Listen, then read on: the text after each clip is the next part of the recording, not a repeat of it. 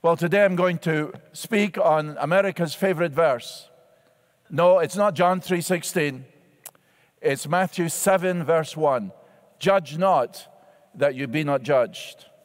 Now, all of us have probably been judged by others, perhaps unfairly. We've been at the receiving end of those indulging in the favorite pastime of many of judging others.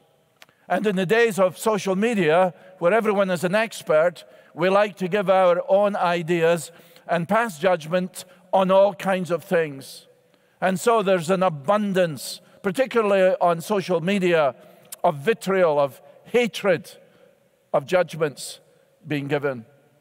And can I say, before we go any further, let me give you some principles from the Word of God as you would speak, as you would disagree with others, whether you're speaking to the person, or whether you're talking about the person behind their back, or whether you're putting something on social media. Remember this, as a follower of Jesus, everything you do is to be done in love. Whatever you say, whatever you post, is to be loving. And it's certainly to be truthful, because as followers of Jesus, we're committed to truth.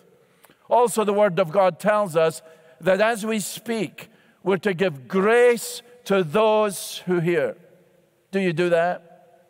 Are those posts of yours on social media bringing grace to those who hear? Are they written in the Spirit of our Lord Jesus Christ? Are they advancing the gospel of our Lord Jesus Christ? Well, this morning we're going to hear directly from the lips of our Lord Jesus something about judgment. And so I want us, first of all, to read the first 6 verses of Romans chapter 7. And if you're at home, can you just read them out loud with me as we think of these very, very important verses? And Chelsea, in that wonderful song, picks up some of the themes of this passage. Our Lord Jesus says, "Judge not, that you be not judged. For with the judgment you pronounce, you will be judged.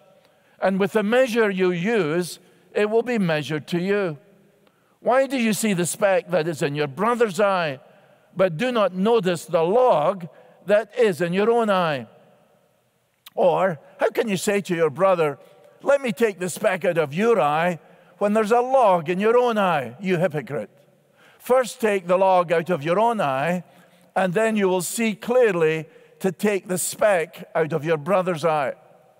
Do not give dogs what is holy, and do not throw your pearls before pigs, lest they trample them underfoot and turn to attack you." This is the word of God to us today from Matthew chapter 7, verses 1 through 6. First of all, in verses 1 and 2, Jesus is saying, don't be judgmental. Judge not, that you be not judged. For with the judgment you pronounce, you will be judged. And with the measure you use, it will be measured to you. Now, what do these verses mean? Well, this word judge, used by our Lord here, is a very interesting word. It can refer to making a technical, legal decision, rendering a verdict, coming to a conclusion. So Jesus is talking about someone who is judging someone in a very critical, harsh, censorious way. This person, can we say, is the fruit inspector whose speciality is locating and condemning the bad fruit. He seems to ignore the good fruit, but he looks and finds something to criticize. He looks at the bad fruit. If he's in a garden of flowers, beautiful flowers, invariably he looks at the weed. He points to the weed. And he says how terrible it is that there is a weed in this garden. Now, some of you have read Pilgrim's Progress by John Bunyan. If you've never read that amazing book, you need to do so. Do it through the summer. You can take it to the beach and surprise people and read John Bunyan's Pilgrim's Progress. But he has this wonderful character in it called the mudraker. I think we have an illustration of it. Here is the man, says John Bunyan, a man that could look no way but downwards with a muck rake in his hand. see the crown above him. But he's ignoring the crown. He's not looking up to the sky. He's looking down in the muck, and he rakes in the muck. He is the muck raker, and misses the great joy and blessing of God because he's always looking down. Do you know people like that? Always looking down. Are you that kind of individual? You love to criticize. You're quite brilliant at criticizing, in fact. You rarely encourage anyone. If you do encourage someone, you always swiftly follow it with a negative. All of us have been approached by someone who says something positive, and we think, well, this is surprising. I didn't know this person felt like that. But they give the compliment, and then invariably, this is what they really want to say, is the negative. Critical, censorious, and harsh. Gravitating to the negative rather than the positive. This individual's judgment is harsh, as I say. It is critical, and it is condemning. And of course, when this individual does this, when we do it, we are self-righteous. We put ourselves in the position of a judge. What is Jesus saying? Do not be judgmental. Stop it. It's wrong. Whether you're saying it to someone, if you're talking behind their back, if you're posting it on social media, stop it. It's wrong. Let me ask you a couple of questions. Who are you to set yourself up as the judge? Paul says in Romans 14, verse 4, who are you to pass judgment on the servant of another? You think you're better than that individual, and you're going to pass judgment on that brother or sister. And Paul is saying, and the Lord is saying, who are you to do that? Are you the authority? Why is it that you think your views, your opinions matter more than anyone else? Who made you the arbiter in these circumstances? Why do you look down on others? You say, well, I really don't. Yes, you do. When you're judgmental, when I'm judgmental, I'm looking down on the other person. I think I'm superior to you if I'm acting in a judgmental way. And Jesus is saying, stop it. Don't do it. Judge not, that you be not judged. Now, remember the context of the Sermon on the Mount. Jesus has gathered his disciples. So he's not talking to the Pharisees. Yes, the Pharisees were very judgmental, but he's driving this home. He's talking to those who are following him, to those who are in the kingdom of heaven. He refers to your brother 3 times in our passage, as we read in verses 3, 4, and 5. This judgmental attitude, it destroys relationships, doesn't it? I remember in a previous church, a young woman was serving on a church committee, and she was in tears. She had given her opinion on a certain matter at a committee meeting, and an individual, an older man, in fact, a deacon who should have known better, ripped into her and was so critical that she had the young lady in tears, and he thought that this was all right. He was judgmental. He was harsh. He was condemning the woman and her opinion. And I met with a man privately and admonished him for such a judgmental and destructive attitude and such words. And he said, well, yes, it's all true, but that's the kind of person I am. I'm a very negative person. And I said, it's time to change. Don't be judgmental. Now, having said what the verses mean, let me tell you what they don't mean. Jesus is not saying that we should abandon our critical faculties. There are things which are right, and there are things which are wrong, which are clearly stated in the Word of God. And yes, there is time to make a judgment. There's a difference between making a judgment and being judgmental. For example, we're going to see in 2 or 3 weeks, Jesus in the Sermon on the Mount, in verses 15 through 20 of Matthew 7, he refers to false prophets. And he says in verse 20, you will recognize them by their fruits. That's making a judgment. There are false people who are giving false teaching, and Jesus is warning about them. And throughout the Word of God, there are warnings against false teaching. There's warnings against false prophets. There's warnings against sinful conduct. So from this pulpit, when I preach against false doctrine, when I preach against sinful conduct as defined by the Word of God, don't quote Matthew 7, verse 1 to me. That's not the context. That's not what Jesus is saying. When there is unrepentant sin in the Corinthian church, Paul said that that individual had to be removed from the fellowship of the church. He writes, "Is it not those inside the church whom you are to judge?" 1 Corinthians 5, verse 12. He says in 1 Corinthians 6, when there are disputes between brothers in the church, they're not to go to the secular law courts for judgment. They are to judge these matters themselves. So there's a time for judgments. Let's look at it another way. Millions of people, including myself, have said that what happened to George Floyd was unjust, it was brutal, it was criminal, and obviously it was clearly wrong. That's making a judgment. Can someone in these circumstances say, "Oh, judge not that you be not judged"? No, that's not what Jesus is saying. If that's what Jesus is saying, there would be no judgments in law courts. There would be no condemnation of moral wrongs such as racism or police brutality or looting. Our Lord Jesus says in John 7, verse 24, let me read it to you.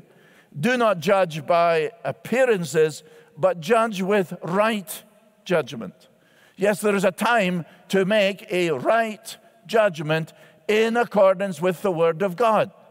So in terms of discrimination or racism, we can make a judgment because it is clear from Scripture that God doesn't discriminate based on race or color, that there is one gospel, that there is one body of Christ. Now, what reason does Jesus give in these verses 1 and 2, for not being judgmental? Look again at verse 1. "Judge not that you be not judged." Now just think of that.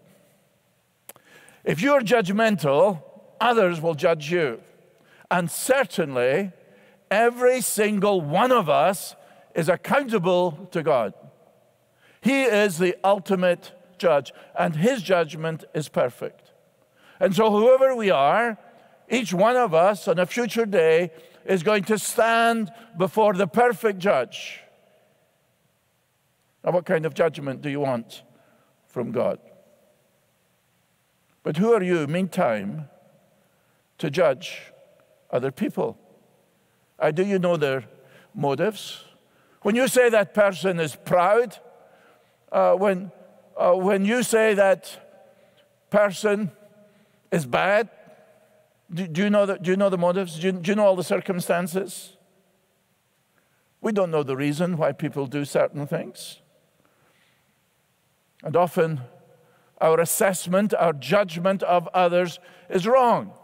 That's why it's very, very important when we disagree with someone who looks at things differently from us, that we learn to listen carefully, particularly to those with whom we disagree.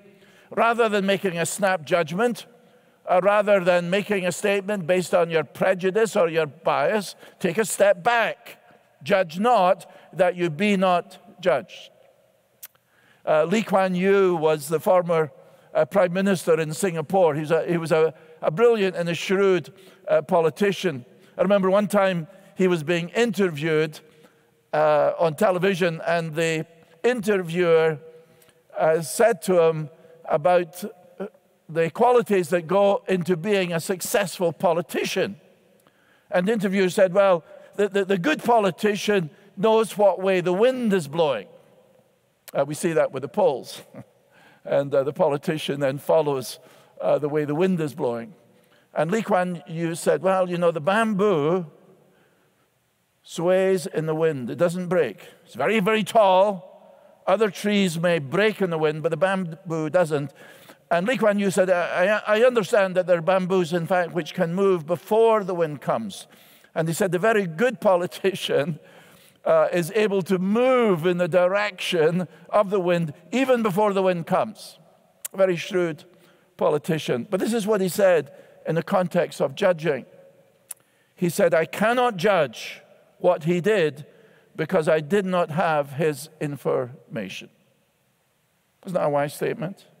I cannot judge what he did because I did not have his information.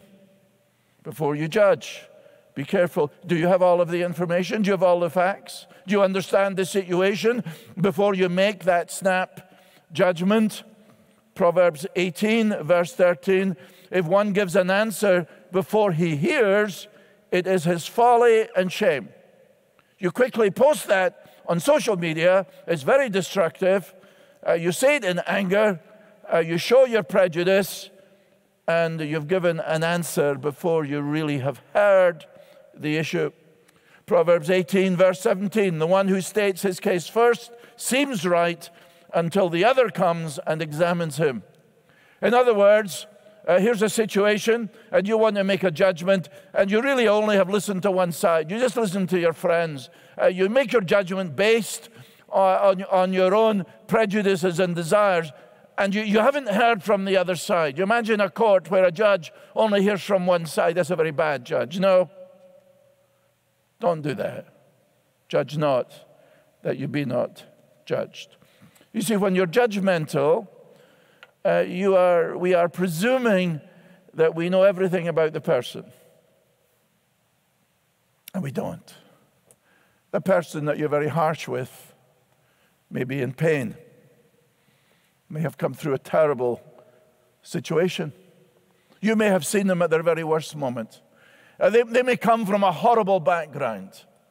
And there you are, passing a harsh judgment on them. You do not know the motivation. And remember that you'll be judged by God. Why is it, even in the Christian community, we are so apt, when we hear something negative about someone, we're so apt to believe the worst about that brother or sister? That's not right, is it? Love covers a multitude of sins. You know if you love someone.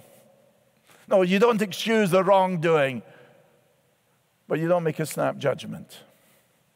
Judge not, that you be not judged. Now look at verse 2. For with the judgment you pronounce, you will be judged, and with the measure you use, it will be measured to you. That is, Jesus is saying, the standard by which you judge others will be the standard by which you're judged. Now that's fair, isn't it? If you've got high expectations of others, you can't complain when they hold you to that same high standard. If you've judged them based on a certain standard, who are you to complain when you're held to that same standard? It was the old proverb, those living in glass houses shouldn't throw stones. Let me ask you this. In terms of dealing with others, do you want mercy or justice? We've been singing, we've been worshiping about God's mercy. In terms of your dealing with others, particularly when there's disagreement, particularly when you see things from a different perspective, do you want mercy or do you want judgment? You see, you're far more likely to receive mercy from others if you yourself have been merciful to them. Isn't that what Jesus said in one of the Beatitudes? Chapter 5, verse 7, blessed are the merciful, for they shall receive mercy. That's it. Paul says in Romans 2, verse 1, in passing judgment on another, you condemn yourself. Yes. Here is an individual then. They love to condemn others. To listen to them, you think they were an angel just flown in from heaven. They're so self-righteous. They're always right. Their opinion is the most important in the room. And in that very convicting passage in Romans 2, I commend it to you, Paul is saying, don't be so fast. Judging and passing judgment on another, you are condemning yourself. In other words, it is reversed. On the other hand, if you are merciful to others, you're more likely to receive mercy. That's true, isn't it? So think of you're dealing with others. Just think of it if you're an employee or if you're a boss or even in your home. With the measure you meet, it will be measured to you. Now, this is Father's Day, and I want to encourage fathers. And I think we have. But isn't it the case, men, that we are apt to be more critical, more harsh, more judgmental than our wives, than our mothers, than our sisters? I think that's true, isn't it? The dads out there, are you a harsh critic of your wife? I've met men who are. Their wife can do nothing wrong, and they pick. There's so much wonderful in their marriage, but they look at their wife and they condemn her, they find fault. Don't do that. Don't do that. That's going to produce a very unhappy home. What about the way, men, you deal with your children? They're not perfect, of course they're not. All have sinned, including your children. All mess up, all fail. What is your relationship with them? How do your children view you? Do they see you as a just man, but a rather harsh man, an enforcer of rules, rather than a man of love and of compassion and of kindness? That produces a good home. Because if you in your home are harsh and critical with your children, they are much more likely to be harsh and critical with their children. And if you're the kind of individual that had a dad that was very, very hard on you, that you could never please, that was very judgmental, you're apt to bring that into your marriage and into your home. This is so important, isn't it?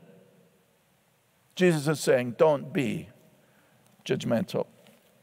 Now, Chelsea sang that beautiful song that she wrote 2 or 3 years ago.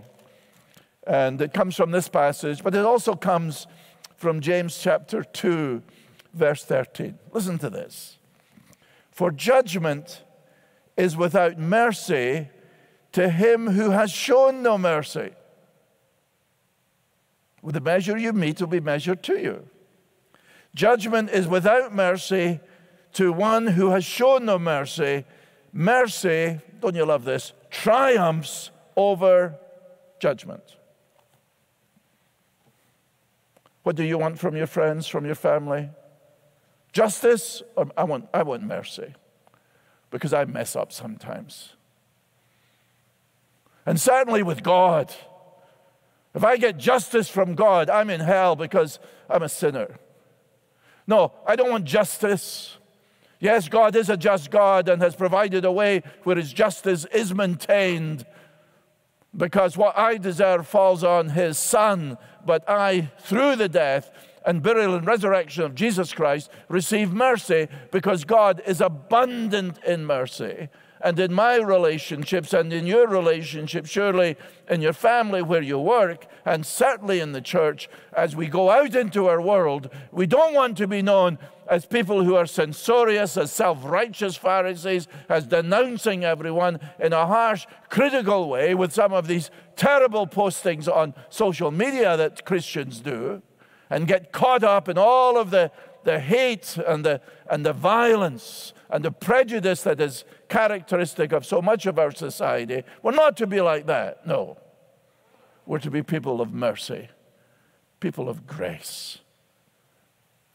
Yes, of justice, but justice based not on our own ideas, not on our prejudices, but on the solid Word of God. So there's the first, coming from the first 2 verses, don't be judgmental. Now, Jesus develops this beautifully and almost humorously in verses 3 through 5, where he says, don't be a hypocrite. First, don't be judgmental. Secondly, don't be a hypocrite. Verse 3, Jesus gives an illustration, a brilliant illustration of his point. Why do you see the speck that is in your brother's eye, but do not notice the log that is in your own eyes? Or how can you say to your brother, let me take the speck out of your eye, when there's a log in your own eye? You hypocrite. First take the log out of your own eye, and then you will see clearly to take the speck out of your brother's eye. Jesus gives an illustration here. It's a kind of parable, isn't it?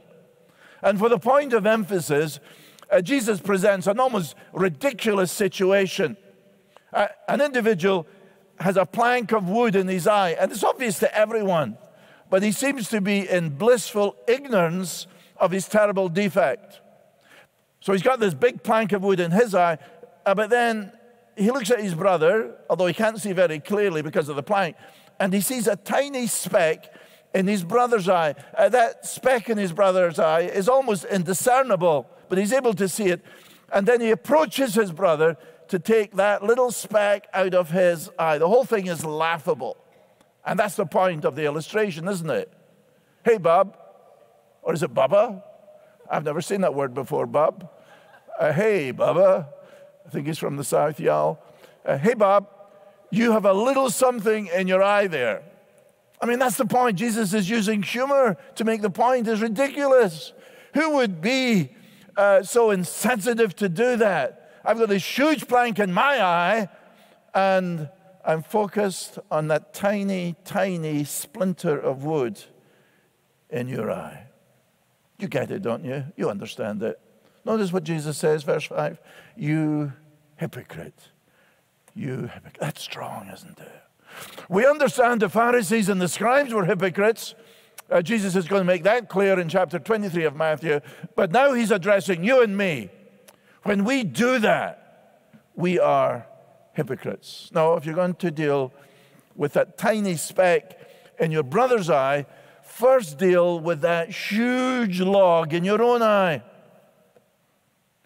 You see, our own faults are more difficult to see than other people's faults, aren't they? In fact, we can be guilty of the same fault, and we see it in someone else, and we miss it in ourselves. Furthermore, taking the speck out of your brother's eye, that's a good thing to do. But taking the speck out of your brother's eye is a matter requiring prayerful sensitivity, care, compassion. It's to be done with a desire to help your brother, not to wound him, not to humiliate him, not to publicize that tiny little fault that he has.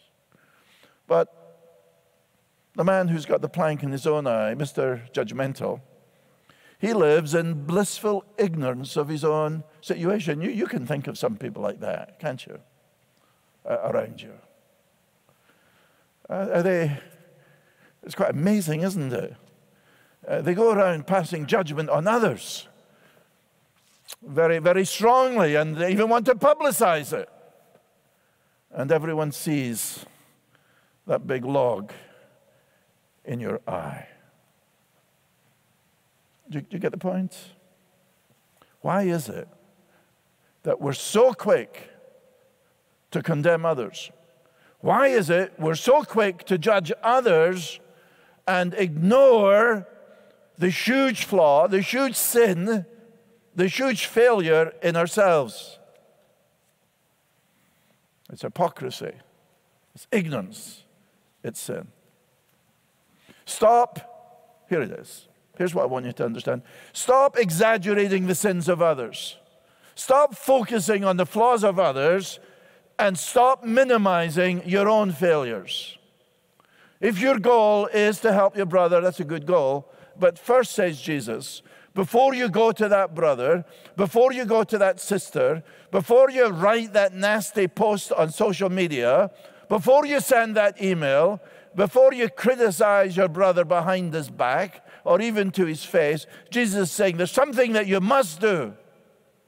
Take that huge log out of your own eye. And now, with prayer, with sensitivity, with care, And with love for the well-being of that brother or that sister, go to them. Paul deals with that in Galatians. In Galatians 6, verse 1, he says, brothers, if anyone is caught in any transgression, you who are spiritual should gossip about them, criticize them, send them a nasty email, post it on social media so everyone knows how bad they are. No, that's not what he's saying. You're saying, who would do that? Many are doing it.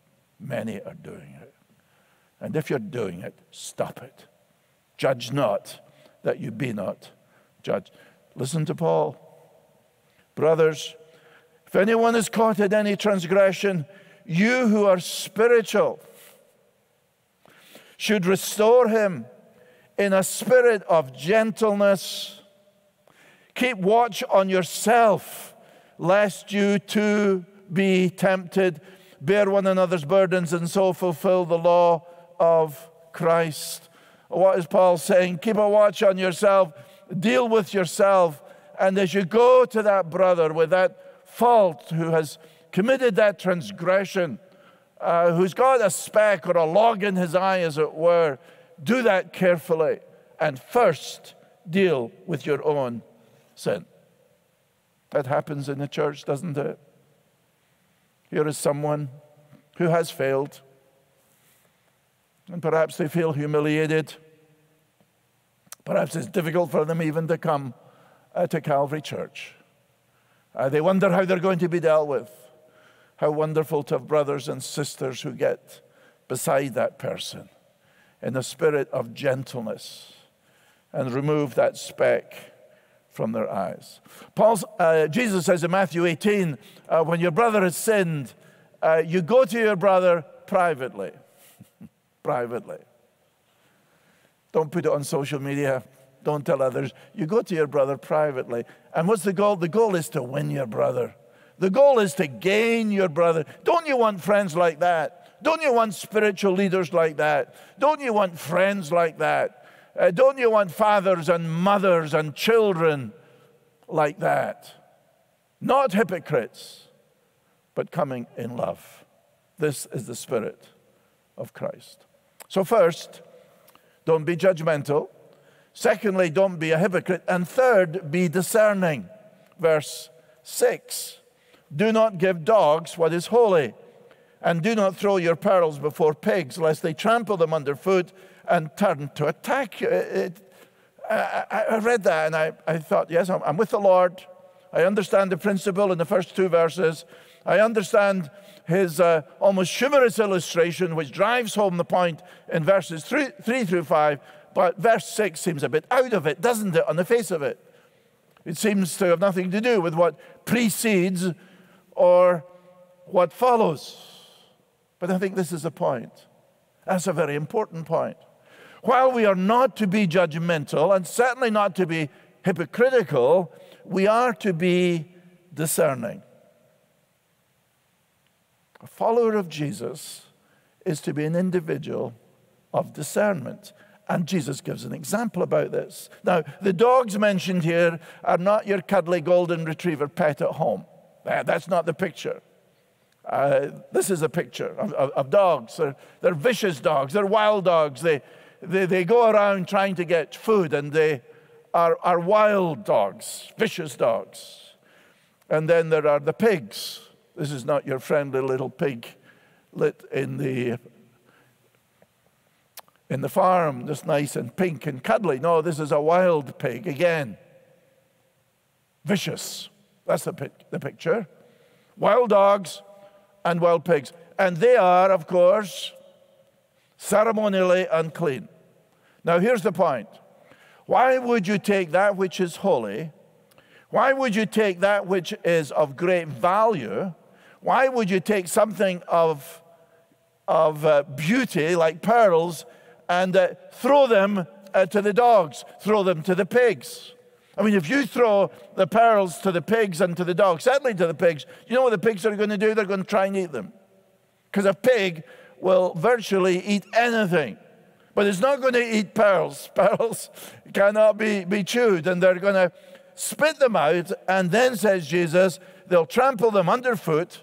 So you take that which is holy, that which is beautiful, that which is of great value, and you throw them to these wild, ugly, vicious animals, these wild dogs and wild pigs. And they don't eat them, no, they trample them underfoot and turn to attack you. That's interesting, isn't it? What's holy? What are the pearls?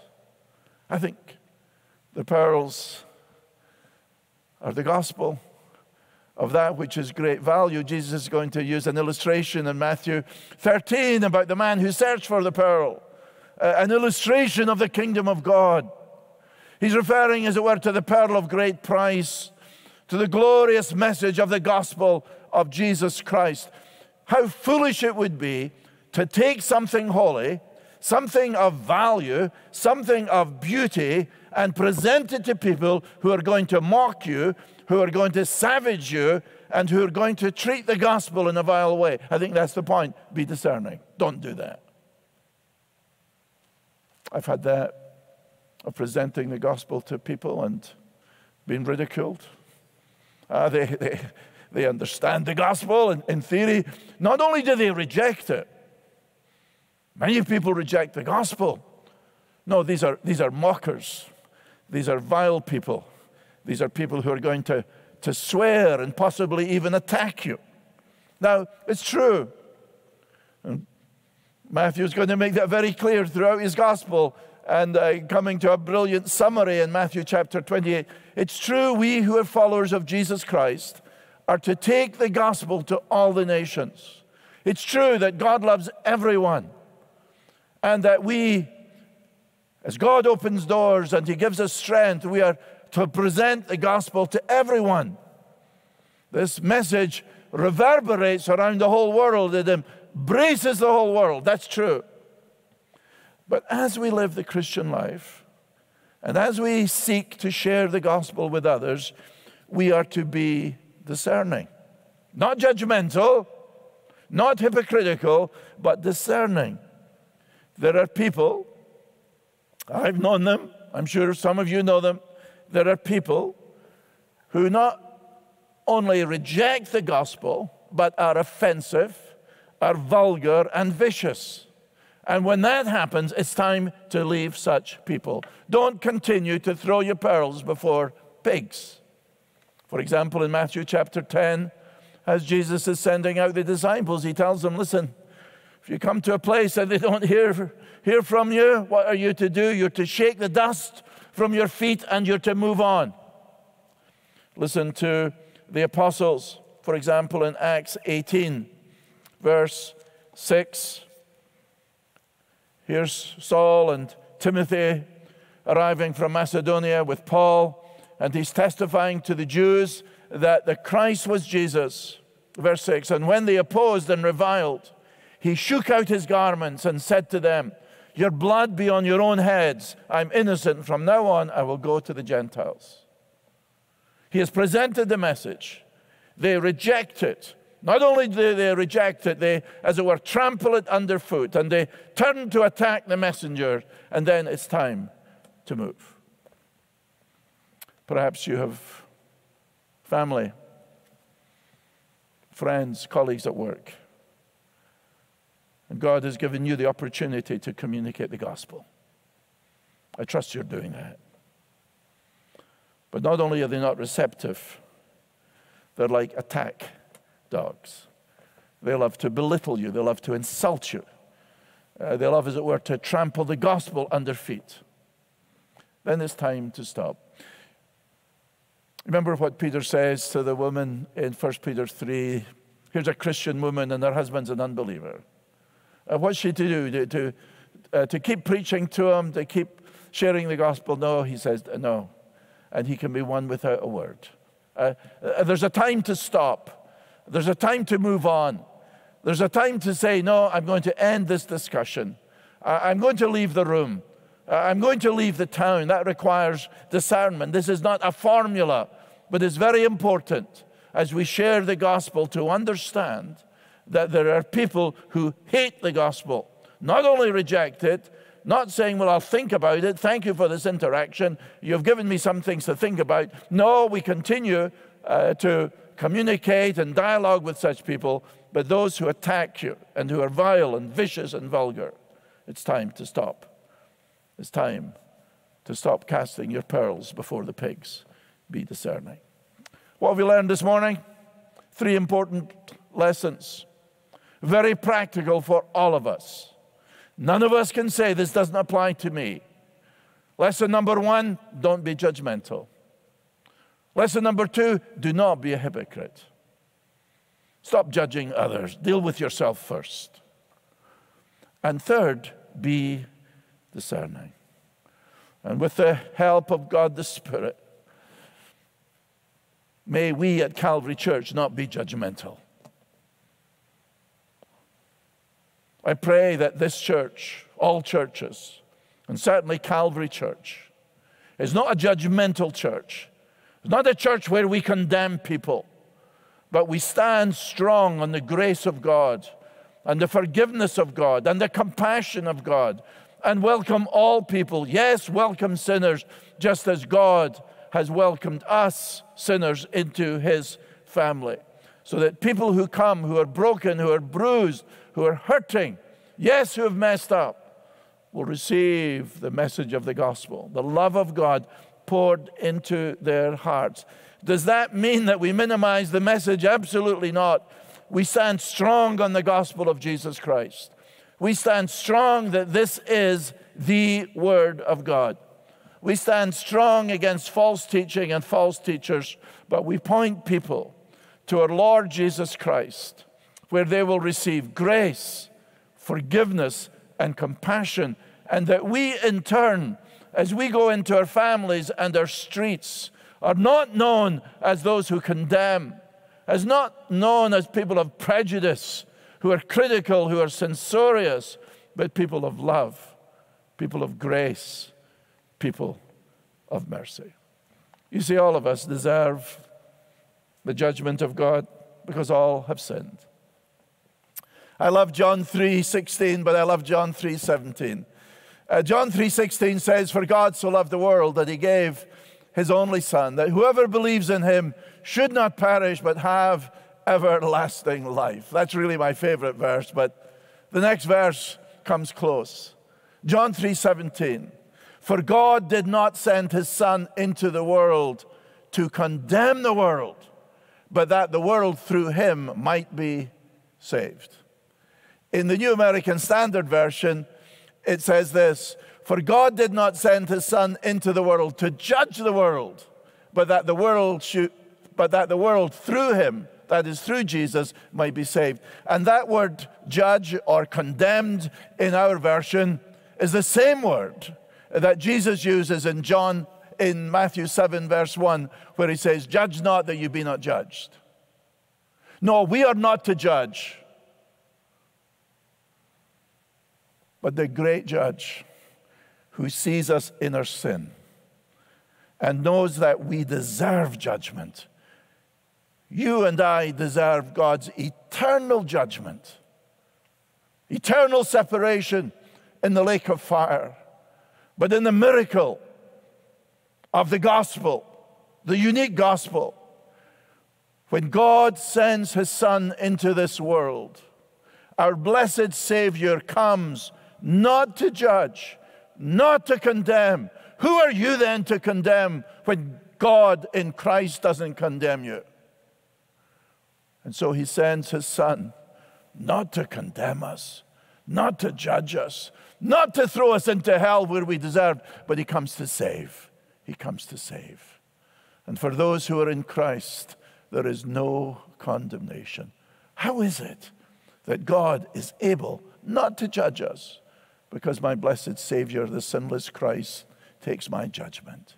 He dies in my place. He is the unique one.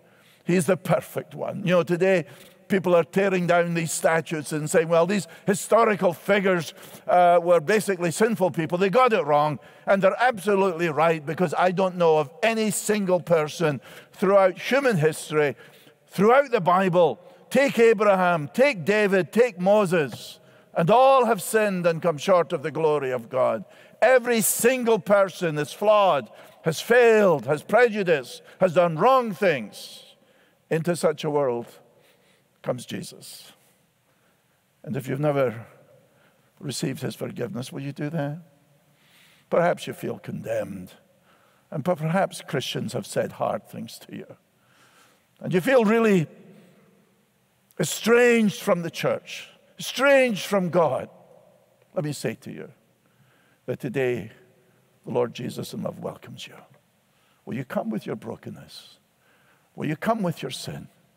And come to the cross and cry out to Christ to save you. And he will do that. Not only will he save you, but he will give you the gift of his Spirit, so that as you live your life, that love and that mercy will be displayed to others. May we, who are followers of Christ then, not be people of condemnation, not people of judgment, but people of love and compassion. That is the way of Christ. Father, we thank you. We stand condemned. Each one of us have judged others harshly.